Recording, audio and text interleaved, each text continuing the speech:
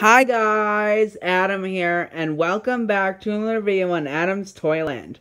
Today I'm going to be showing you this Wild Republic okapi.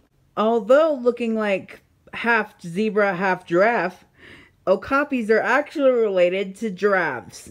The okapi's natural predators are leopards, other rainforest cats like jaguars, servals, golden cats, and humans. The diet of the okapi consists of a vegetarian diet that consists of fruits, buds, leaves, twigs, and other vegetation. Like the giraffe and cow, the okapi has 4 stomachs that aid for digesting tough plants. There are 25,000 okapis left in the world. Man, they're endangered. I think the reason why they're so endangered because of humans poaching them.